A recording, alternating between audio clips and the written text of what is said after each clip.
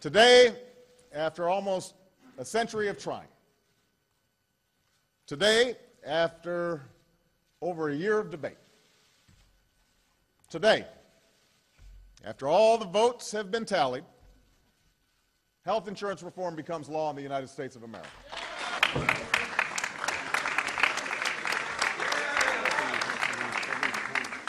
I've got to use every pen, so it's going to take a really long time.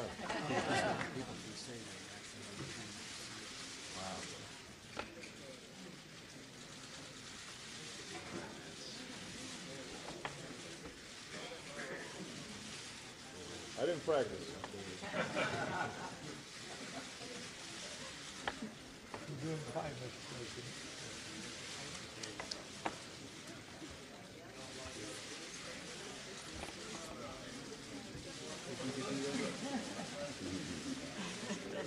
Don't wait to see that.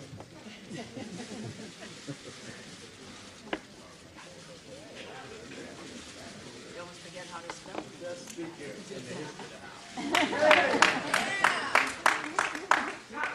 Put down your middle name, Mr. President.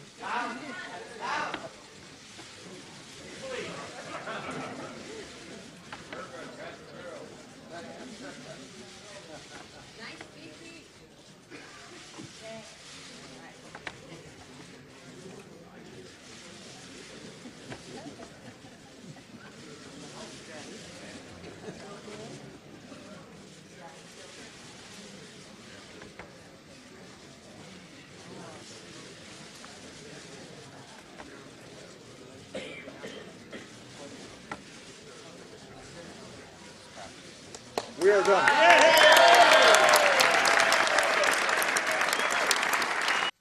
Our presence here today is remarkable and improbable.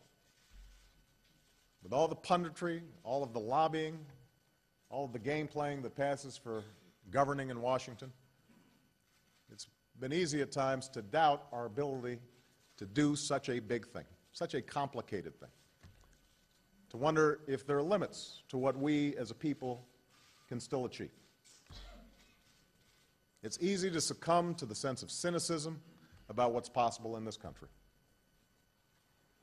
But today we are affirming that essential truth, a truth every generation is called to rediscover for itself, that we are not a nation that scales back its aspirations. We are not a nation that falls prey to doubt or mistrust. We don't fall prey to fear. We are not a nation that does what's easy. That's not who we are. That's not how we got here. We are a nation that faces its challenges and accepts its responsibilities. We are a nation that does what is hard, what is necessary, what is right. Here in this country, we shape our own destiny. That is what we do. That is who we are. That is what makes us the United States of America.